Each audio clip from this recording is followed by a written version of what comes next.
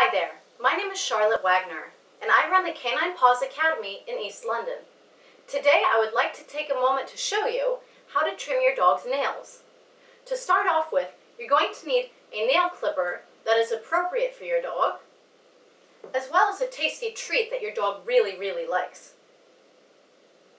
To start off with, you're going to get your dog used to general handling of its foot.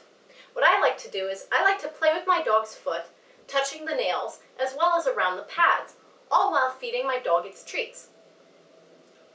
This is very practical to do while you're feeding your dog one of its meals as well. Good girl. Make sure to touch all of the paws, including the front and the back. Good girl.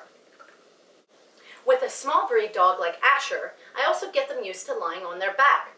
This makes nail trimming very simple and quite easy. Good girl. Good girl. Once your dog is comfortable with the general handling, you're going to introduce your clipper.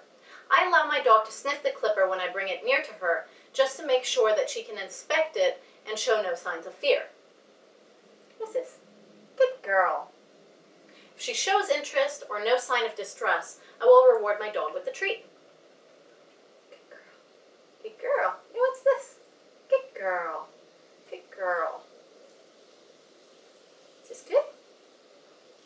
I'm also going to put the clipper around my dog's foot and get the dog used to generally having the clipper near the paw.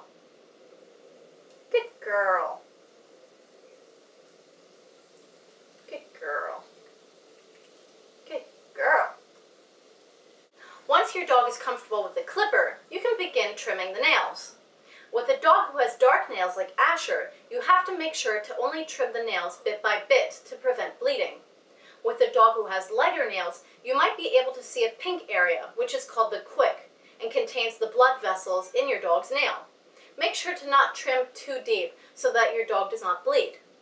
If your dog happens to bleed, you can use a Step-Tic powder purchased from your local pet store to stop the bleeding, or use a little bit of cornstarch. Now what I'm going to do with Asher is only clip one nail and then reward in between. If she's comfortable, I will proceed to clipping more nails, but you always want to make sure to go at your dog's pace and not distress them in any way, shape, or form. I'm going to bring the clipper close to the nail, let her inspect it, and then just quickly clip. Good girl, and give her a treat. Good girl. Good girl. Always make sure that your dog has a good experience while nail clipping and make the session fun. Thank you for watching the Canine Paws tutorial on how to clip your dog's nails.